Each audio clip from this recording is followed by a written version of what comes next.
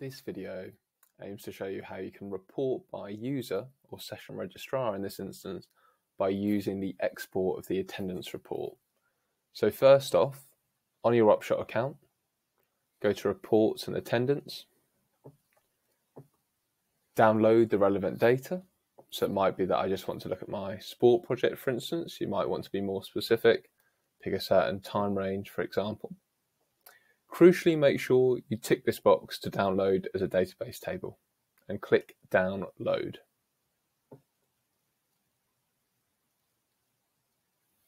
The report will be generated in Excel.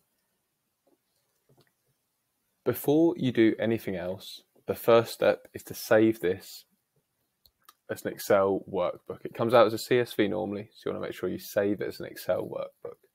So to do this, click File, Save As, give the file a name, make sure you change this bit to an Excel workbook at the top here, .xlx, and click Save.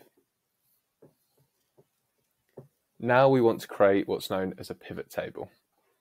So click anywhere inside your table of data, so any cell lower down, click Insert, Pivot Table. This dialog box will come up. As you can see, it's highlighted all my table of data, which is great.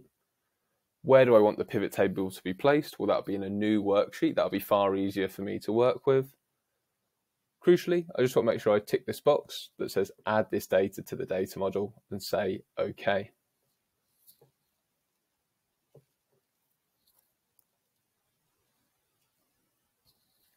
This generates the following. So it gives me a new tab.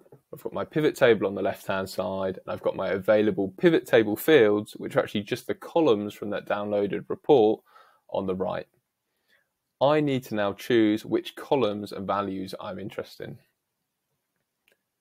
So here you can see the range, there's all those different things, project, activity type, activity group, etc. Well, we're interested in Session Registrar. So we select that first off, we click and drag it, and we put it under rows. So what you'll see now on the left-hand side is any of my Session Registrars, any of those people that have been delivering sessions in my sports project. Now I might want to see one of a few things here. One of which may be the amount of unique attendees that each of these people has worked with in their sessions. Well, to do this, for this example, I would pick attendee ID and put that under values. Now, what you'll notice first off is it brings up a sum of attendee IDs. So every participant on my Upshot account has a unique attendee ID. And what it's doing there is rather than counting like the distinct amount of them, it's summing up all their attendee IDs, which isn't really what I want here.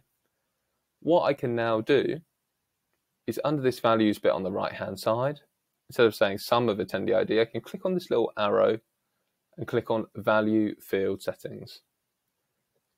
Here I can choose what it's actually calculating from that attendee ID field. I just want distinct count. I select OK. Here we can now see that it's telling me that Anthony Adams, for example, on the sessions he's delivered, has worked with 21 different people. Chris has worked with 33.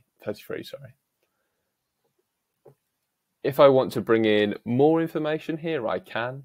So for example, if I wanted to look at the amount of sessions that these individuals have run, I'd use session ID. Again, it's doing that sum first of all. I can click on that arrow, change it to value field settings, and change that to distinct count there. I can also rename this. So if that's not going to be very clear, I could say amount of sessions and click OK. We can see here that Anthony's only run 5 sessions and Chris has run 11. There are many more things you can do with this. You can, for instance, again under value field settings,